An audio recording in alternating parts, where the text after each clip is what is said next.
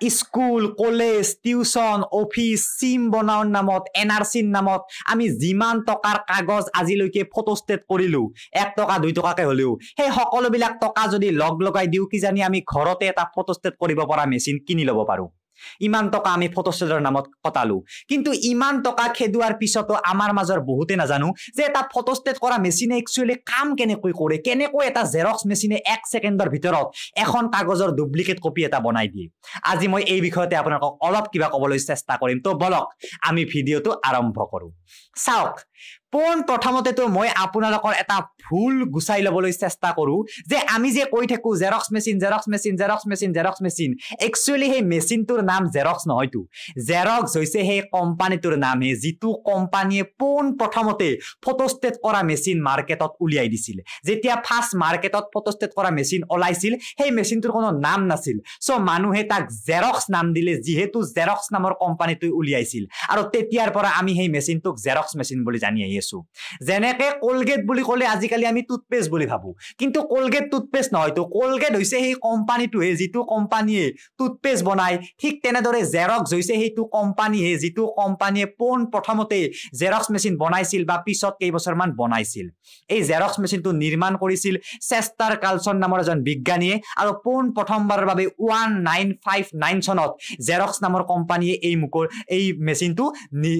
মুকলি কৰি দিছিল সাধাৰণ ৰাইজৰ বাবে এতিয়া মই কৈ আছো যে জেৰক্স মেচিন এটা একচুয়ালি কাম কেনেকৈ কৰে চাওক বজাৰত দুই টাইপৰ জেৰক্স মেচিন পায় এটা হৈছে এনালগ জেৰক্স মেচিন আনটো হৈছে ডিজিটেল জেৰক্স মেচিন আজিৰ পৰা 5-6 বছৰ মান আগত এনালগ জেৰক্স মেচিন বহুত বেছি আছিল কিন্তু আজিকালি হেতু কমি গৈছে আজিকালি ক্যানন আদিৰ ডিজিটেল জেৰক্স মেচিন আহি গৈছে যত আমি বিভিন্ন কাম কৰিব পাৰো যেনেকৈ কাগজৰ সাইজটো সৰু ডাঙৰ কৰিব পাৰো বা বহুত আগতে স্ক্যান কৰি লৈ পিছত উলিয়াই দিব পাৰো কিন্তু আগতে যি এনালগ জেৰক্স মেচিন আছিল হেইটো কেনেকৈ কাম কৰিছিল জানেনে যে আমি যেতিয়া এখন কাগজ উল্টাকে সেই জেৰক্স মেচিনৰ ওপৰত থৌ কি কৰে সেই জেৰক্স মেচিনটো তলৰ পৰা সেই কাগজখন স্ক্যান কৰে এটা জাস্ট নীলা লাইটৰ সহায়ত আৰু সেই স্ক্যান কৰাৰ ফলত কাগজখনৰ পৰা এটা লাইট ৰিফ্লেক্ট হয় তললৈকে আৰু এই লাইটটো দুটা টাইপৰ হয় যত কিবা এটা কালাৰ দেখিছে মানে তা কলা কিবা দেখিছে যত লিখা দেখিছে তাৰ পৰা তা বেলেগ টাইপৰ লাইট তললৈ যায় আৰু যত একো লিখা হোৱা নাই মানে পুৰা সম্পূৰ্ণ বগা আছে তাৰ পৰা তা বেলেগ টাইপৰ লাইট যায় আৰু এই লাইট দুটা পৰে তলৰ এটা ড্ৰামত এই ড্ৰামটো নন ষ্টপ ঘূৰি থাকে তলৰ আৰু এই ড্ৰামটো ইলেক্ট্ৰিক্যালি চাৰ্জ হৈ থাকে আৰু এই ড্ৰামটোৱে গম পায় যে কি টাইপৰ লাইট মই পালো তাৰ পিছত এই ড্ৰামটোৰ কাখত সেহি থাকে কিছুমান কলা সেহি যাক আমি টনৰ বুলি কওঁ আৰু এই সেহিখিনি কি কৰে এখন কাগজৰ ওপৰত পৰি যায় সেই ষ্টাইলত যি ষ্টাইলত লাইটটো পৰিছিল সেই কাগজখনো চাৰ্জ কৰা হয় বাৰু সেই তাৰ পিছত যি ষ্টাইলত মানে সেহিটো পৰে সেই ষ্টাইলত আমি কাগজখন পাই যাও সিম্পলি এইটোৱে হৈছে এনালগ মেচিনৰ কাম কৰা সিম্পলি প্ৰসেস কিন্তু আজিকালিৰ যি ডিজিটেল মেচিন ওলাইছে ফটোষ্টেট কৰা এই মেচিনে সম্পূৰ্ণ বিপৰীত টাইপত কাম কৰে এই মেচিনে কি কৰে জানেনে যেতিয়া আমি এখন কাগজ আজিকালিৰ মেচিনৰ ওপৰত থৌ জেৰক্স কৰা মেচিনৰ ওপৰত তলৰ পৰা এটা ফটো মাৰে সেই জেৰক্স মেচিনটোৱে সেই ফটোটো মাৰা হয় সিসিডি সেন্সৰৰ সহায়ত আৰু সেই ফটোটো তাৰ পাছত কি কৰে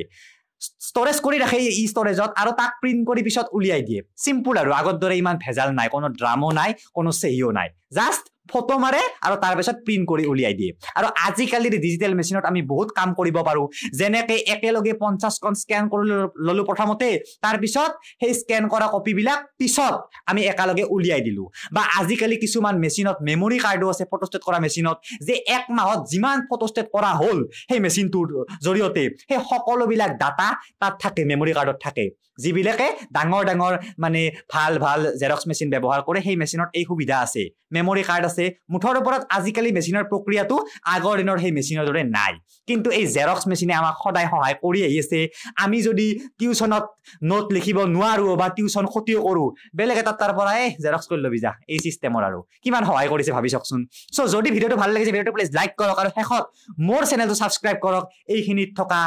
ডিবি নামৰ সিম্বলটোত ক্লিক কৰি আৰু আপুনি জনাওক যে আজিলৈকে আপুনি কিমান টকাৰ জেৰক্স কৰে বুলি কৰিল বুলি অলপ ভাবে এটা আইডিয়া লগাই তলত লেখকচোন এমাউন্টটো ভাল লাগিব মোৰো সো আজিলৈ ইমানে বাই বাই